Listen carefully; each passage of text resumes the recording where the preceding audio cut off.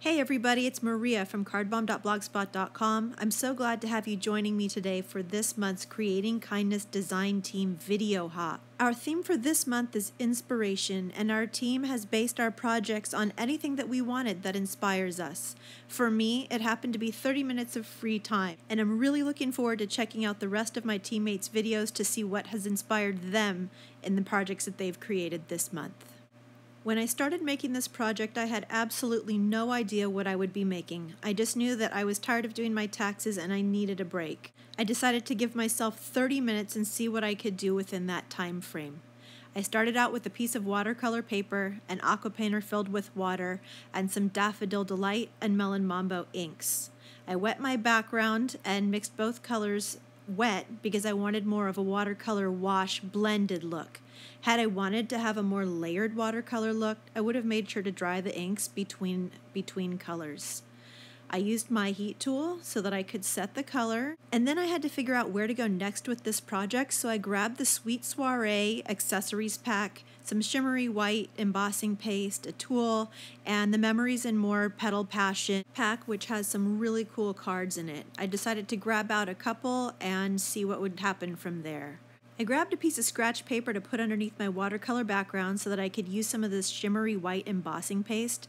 If you haven't used this paste yet, you gotta check it out. It's so sparkly, but in a really subtle, beautiful way. I used the diamond embossing mask and didn't even bother to tape it down. I'm on a time frame here, people, and I was just going for it. I wasn't willing to stop for anything. Once I had a nice layer of paste down, I lifted the mask off and immediately went to clean my tool. It's really important to clean your tools after you use this embossing paste because it dries very quickly and you want to make sure you get all of it off immediately so that you aren't left with residue on your tools. I used a baby wipe to clean this mask as well, dried it off, and now I'll throw it in my sink. These vellum and silver flowers from the Sweet Soiree pack are so gorgeous. I was just sure I was going to use a ton of them on my card. Next, I grabbed one of the cards from the Petal Passions Memory and More card kit, and I cut a 1/2-inch strip off of the edge. It's about 6 inches long, so I'm going to need to trim some of it off my card, but I don't mind doing that.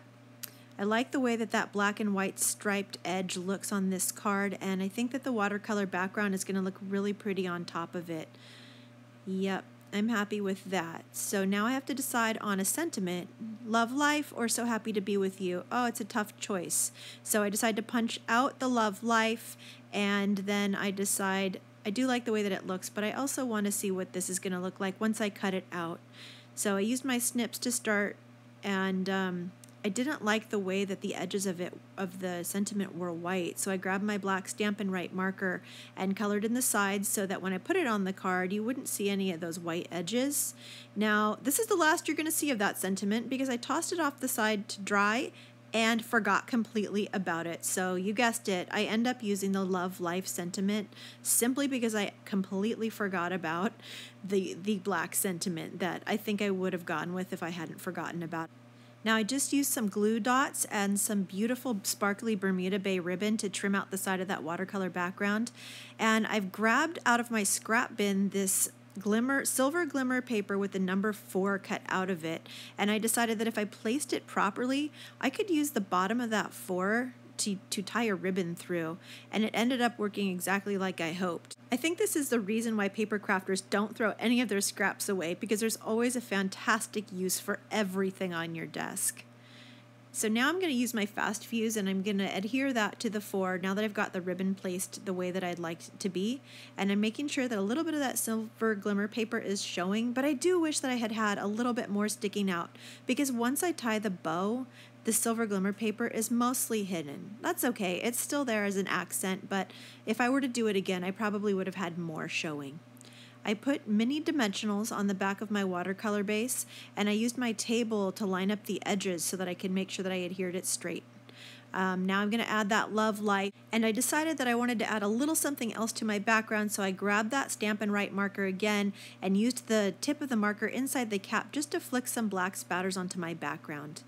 Now I'm going to see how I can add in some of these beautiful vellum and silver flowers and leaves, and I just decided it just wasn't right. I didn't want to hide any more of that background, so I opted for some black metallic thread instead, and I wound, I don't know, 6 or 7 lengths around my fingers, pinched it, and cut.